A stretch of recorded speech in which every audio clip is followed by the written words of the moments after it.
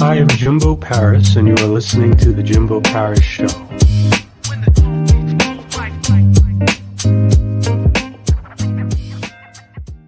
All right. How's it going? I'm Jimbo Paris. Welcome again to The Jimbo Paris Show. Today we have an amazing guest, Adam McChesney, and he is a serial entrepreneur based around St. Louis. And again, he's probably one of the first people that I've had that have ever been from St. Louis. And not really quite familiar with that area, but he also is the host of the Entrepreneur podcast. And I'll be honest with you, I'm kind of going into this a bit cold. I have no idea what that podcast is about. So I kind of want to learn more about this guy. Let's bring him up. How's it going, man? Good, Jimbo. How are you? Nice. And I love your setup. Very minimalistic looking. It is. And yeah, it actually started with my whiteboard back here. And my wife was like, hey, I don't want a whiteboard showing all the time. So she built the barn doors to hide that up for the majority of the time. Nice. Okay. So kind of to begin with this, what is it that you specifically do? Yeah, so I am the owner partner at Height Digital. We are a full service digital marketing agency doing everything from logo and branding to web design, search engine optimization, and then paid ads. We are the only agency in the space that operates in a franchise model. So it's very unique. Most people are confused when I say that, but it's a franchise model for digital marketing. We combined everything that people love about working with large marketing agencies, which is data, strategies, KPIs, team members. So we have about 200 full-time employees, but we have the great things that come with also working with a small digital marketing company. So we have dedicated customer service with our account managers. We have local support, even though our clients are all over the country, but we have that feel that you would get from a small boutique agency as well. So that's my main gig. I also own a couple other businesses as well, and also host a podcast that you mentioned. Okay. And just to know, how long have you actually been in this industry? So I've been in digital marketing since 2018. I got into it part-time back then and eventually went full-time during the pandemic in July 2020. I was in medical device sales as a sales rep for 5 years up until July 2020. And how would you define digital marketing? So digital marketing is really the online presence of your business that will make or break the ability for you to grow and scale automatically. So if you think about the other types of marketing and advertising that you're doing for your business, whether it's word of mouth, referrals, in-store marketing, marketing for local networking, all those things are great for your business. They're the catalyst for a lot of the initial growth. And they're always great to have, right? It doesn't beat getting a referral. I get referrals in my business all the time and they're awesome, but it's not scalable to a certain degree. So digital marketing will allow your business to be automated, but also scale without you having to physically do those things that I already mentioned in your business on a day-to-day. Okay. And how did you sort of cultivate these skills? Can you give a bit of history about your career and sort of digital marketing and what kind of led to the birth of Height Digital? So I took my first digital marketing course back in 2018 when I was working in medical sales. So I always wanted to be an entrepreneur. I just didn't necessarily know what avenue I would be able to do that. So I went and did a search that a lot of entrepreneurs do. How do I make money online? And I then got targeted by an ad that taught me how to build websites, rank websites. And then I took another course a year later to learn the paid advertising side of everything. So as I was doing this on the side, I built up about 2 years worth of case studies for different projects that I had been working on. So when I went full time, it wasn't like I was having to learn everything for the first time. It wasn't like I hadn't done projects already. So that kind of catapulted me right when I started. The first 6 months, it was me doing the work. Then I started building out, teams and things like that. And then I merged my agency at the time with Height Digital, where I'm an owner partner now. So it's been an interesting process and an evolution of where we've gone. But our agency is one of the fastest growing agencies in the entire world. My franchise specifically went from 0 to 7 figures in 15 months, which takes most companies much larger than us normally about 5 to 10 years to accomplish that same feat. Out of all these case studies, which ones were your favorite getting into sort of this industry and kind of consulting other businesses on how to improve their digital marketing? So the one that is definitely the biggest is an auto glass company. So I built an auto glass website here in St. Louis in 2018. And the model that I used to do is I would build the websites and own them essentially as a digital landlord. And then I would rent out the calls or the leads or the clients every single month. And our auto glass one here just took off. We're the #1 website on the first page of Google organically. Our Google business listing is always in the top 3. And it got to a point where no one that we were giving the calls to could actually handle the business because it was 500-600 calls a month. So I actually just went out in 2021 in January and started the company. So I know nothing about auto glass. I still to this day don't. I have an entire team that runs that business, but I own it.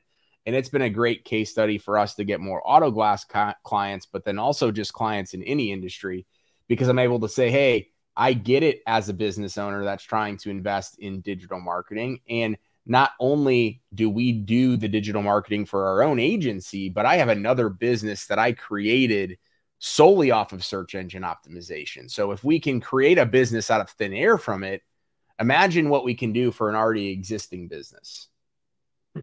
Okay. Now, through all this, I'm noticing a bit of drive.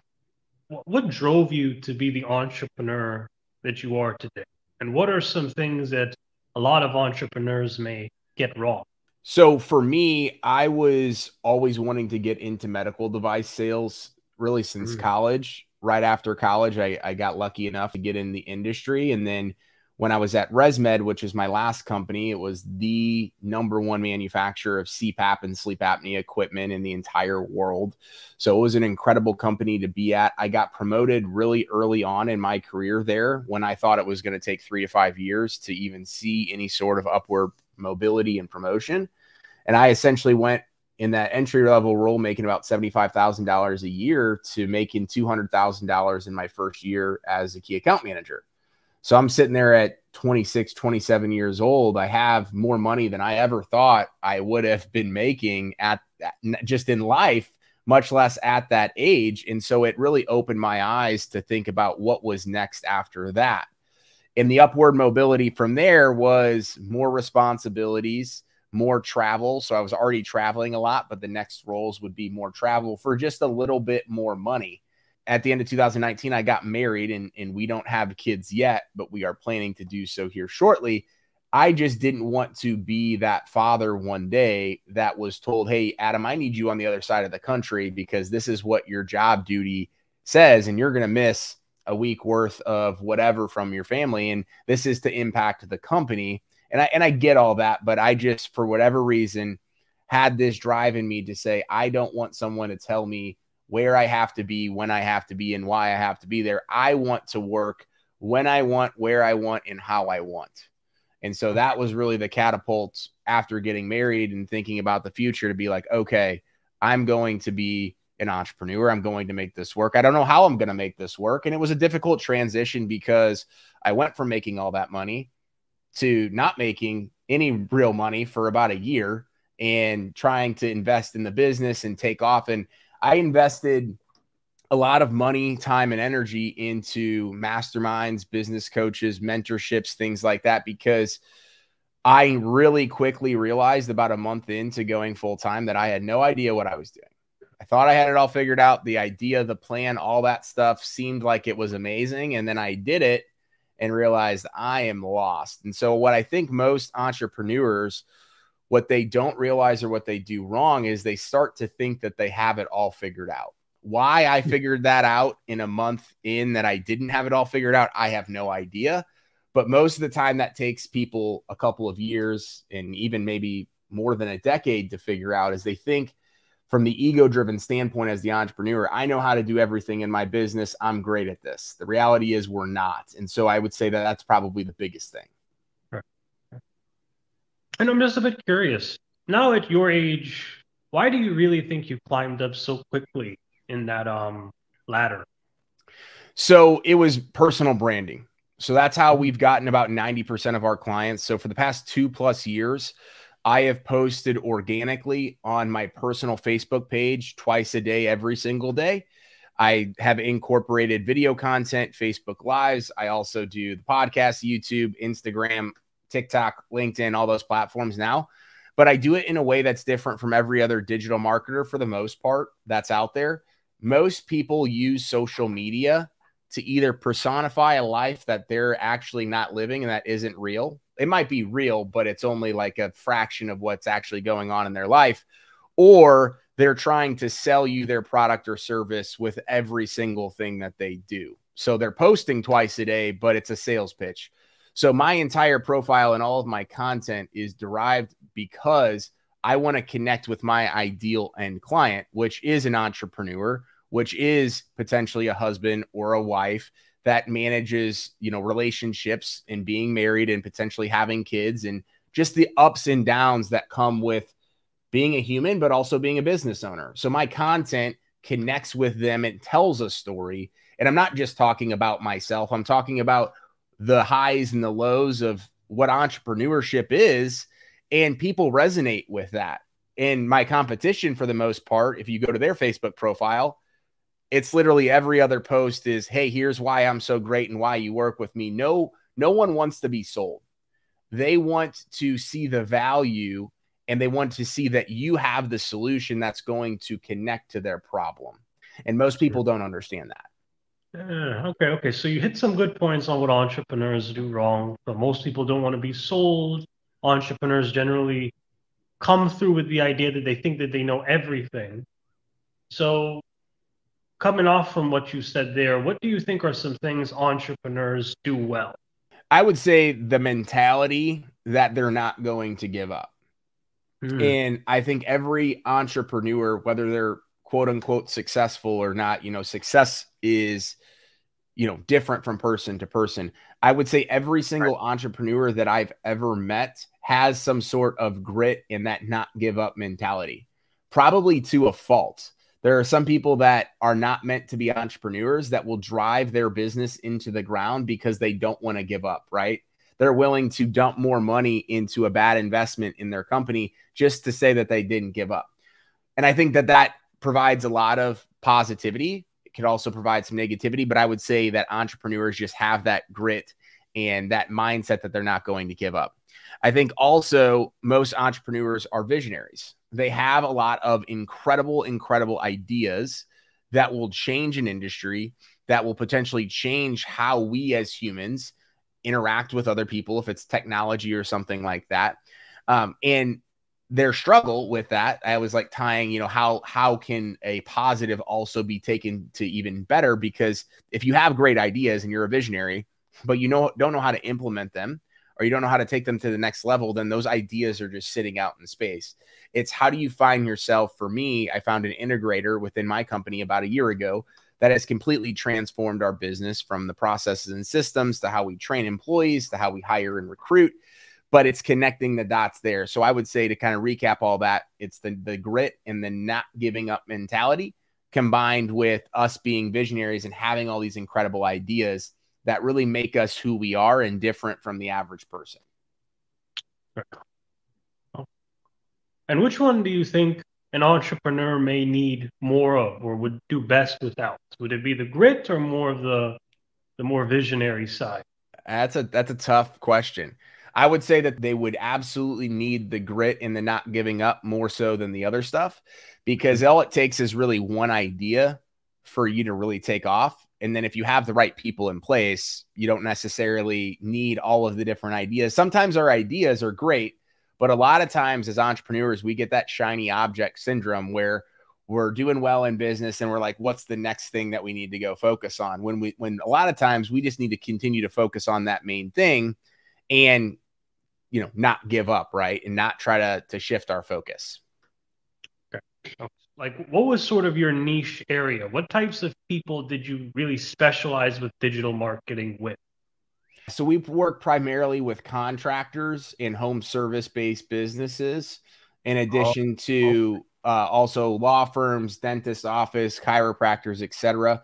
But we work with a lot of roofing companies, home remodelers, flooring companies, tree service companies. Essentially, if the end user or their client is going to go to Google specifically and say roofer near me, dentist near me, personal injury attorney, that's where we help our clients be on the first page of Google.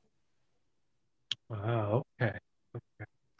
So in a way, hopefully I'm not putting the wrong term here. You also do a lot of SEO specialization as well? Yes, that is correct. Okay, okay, okay. How did you become a part of Inc.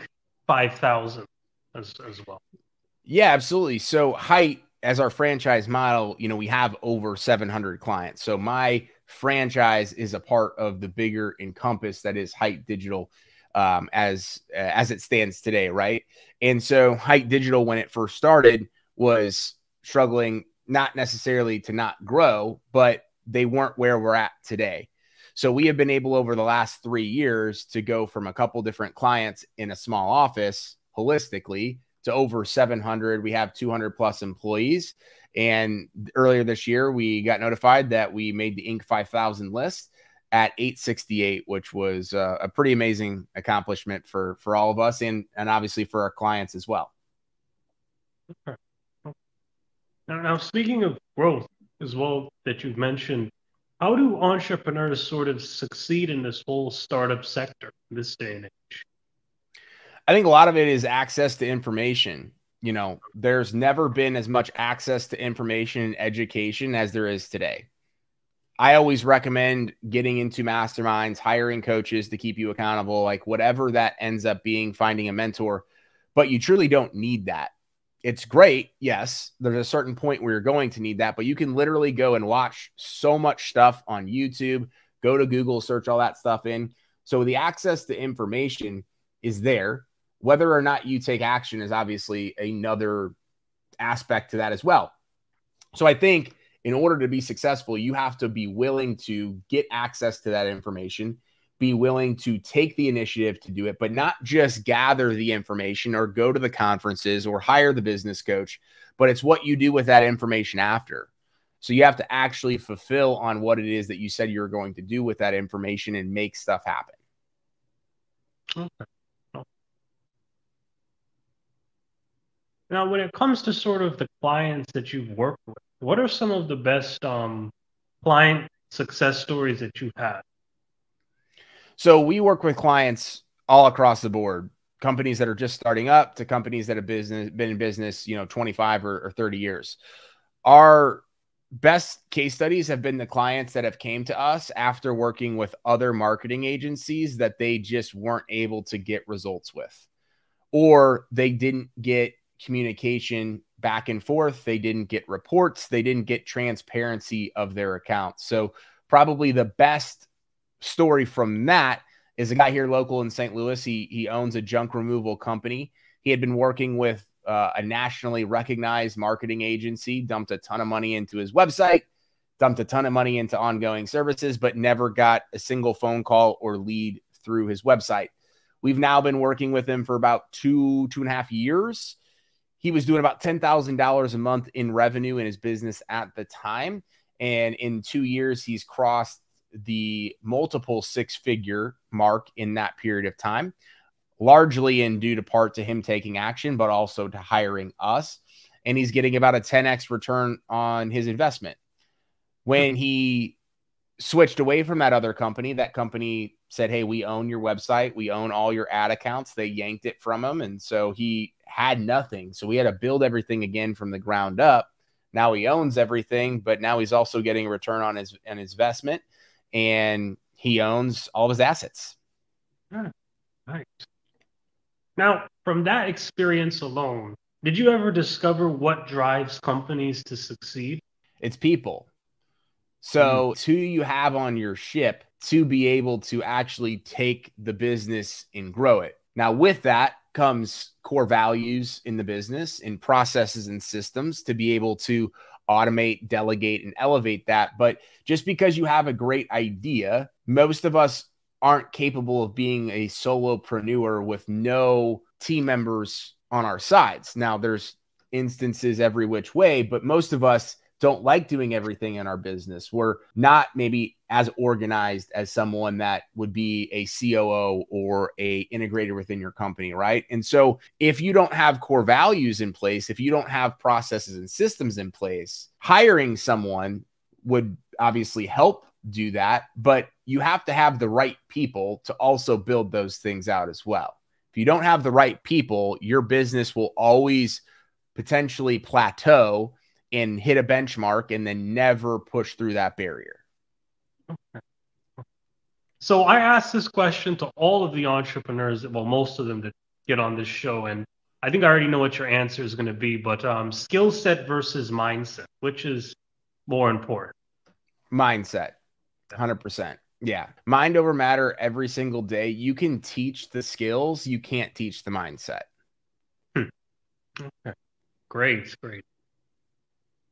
And if you could go back in time and kind of give your younger self some advice, what would you give to him? I would say take action earlier. Like I knew I wanted to be an entrepreneur ever since I graduated college. Like I wanted to be in medical device sales, but I really did want to be an entrepreneur. I just was so scared of failing that I didn't want to take a chance. Going back, I'm grateful for everything that I've done. I'm grateful for being in corporate America, working in medical device sales. I truly do believe that it happened for a reason, but I would also be interested to know specifically where I would be at today if I would have started 10 years ago.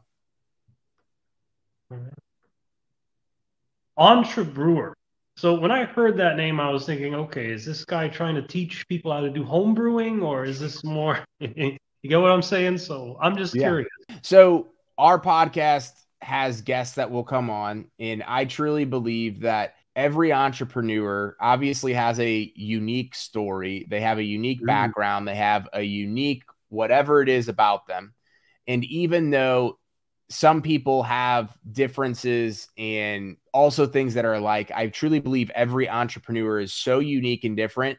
And I have a phrase saying that entrepreneurs aren't born, they are brewed. So we walk them through a series of 5 questions, just going back into their history and understanding where they started, who they are, what makes them tick, what makes them successful, lessons that they've learned, etc. And so we just bring guests on and kind of go through their journey, but along the basis of no one entrepreneur is similar to another exactly the same way. okay. Entrepreneurs aren't born, they're brewed. I like Yep. that. Okay, I get it now. All right, that's cool. All right. What has this podcast kind of done for you? Because I know at least with my podcast, I've kind of gained a lot of insight and I kind of enjoy speaking to people like you. And what have you gained from kind of doing your podcast now? Yeah, I would say much of the similar. Like I learn something every single episode that I do. I recorded 3 episodes yesterday in our studio, and I learned something from every single one of our guests, even the guests that I've known for a very long time. I learned something new about them because I'm asking different questions. But I would say twofold. It's got me a lot more comfortable for being a guest on other podcasts. I've spoken on multiple stages this year, have a couple other speaking events. So it gives me repetition of public speaking, even though it's, behind a microphone and things like that. But it has allowed me to open up myself, get to know people on a different level, and really just provide value to the audience, whether I'm providing value to your audience or I'm providing value through my guests to my audience. It's just been a very incredible experience, I would say, at the very, very least. But I would say life-changing as well. We've had some guests. I've shared some stuff on my podcast as well that I feel like has directly impacted people's lives, which is the name of the game for me. Nice. Okay. So just a few last points. if anyone wants to get a hold of you, kind of just provide any information, on how people can kind of get some expertise from you. And also, if you have any last kind of great concluding words you'd like to give to the audience, let them know too. Absolutely. So the easiest place to find me on social media is going to be Instagram. So that's Adam L. McChesney, McChesney. You can also go over to adammcchesney.com where you'll find all information about the podcast, about Height Digital, about speaking events that I'm doing, and then all of my social links for all of those platforms. The biggest piece of advice that I would leave for an entrepreneur, anyone listening to this, is that you need to be yourself. So I just call it be you. As you progress in life, you obviously have ideas of what you want to do and you have places you want to go. And it's very easy to lose yourself in that process. And I've been there before I got really clear on what it is that I was trying to accomplish in my mission in life and also what I needed to do in order to be successful.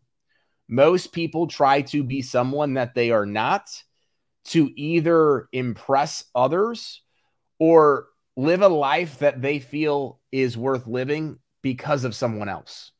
So to summarize all that, be you and be proud of that. Like that's what is ultimately going to set you apart and has done so consistently for me in my business, my personal brand, etc. Great. Powerful words. All right. Well, this has been an excellent conversation. I really enjoyed this. Thank you again for being on the show. Yeah, thanks, Jimbo. I appreciate it. It was a great time. Nice. So just to quickly wrap this up, a few shout outs. First person down below, LifeWork Systems. This is our affiliate, collaborative partner. She basically has a business and she partners and collaborates with other businesses to sort of improve their business and HR infrastructure. So if you have a medium to large size business and you're dealing with a lot of issues within concerning relationships, and remember, he said people are the biggest factor to business. Talk to this woman below. Reach out. Next thing, YouTube channel, subscribe now to us. We're slowly getting some more subscribers, but subscribe to us below and kind of ring that bell because you can get exclusive updates because we do a show every single week. And then the final thing, well, close to final thing, our Roku channel. This will be on Roku as well as our other shows. Yes, we have a podcast, but we're also a TV channel as well. So look at us there, get a Roku box, not just for this show, of course, but The last thing, Jimbo Paris Services. We are currently working with corporate business General Electric now. We are doing marketing and also making content for them too.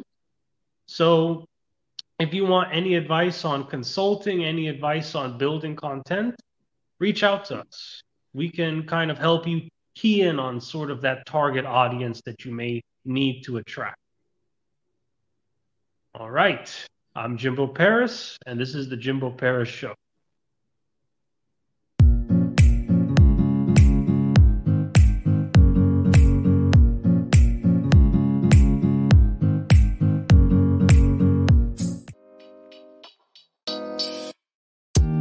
Thank you for listening to the Jimbo Paris Show.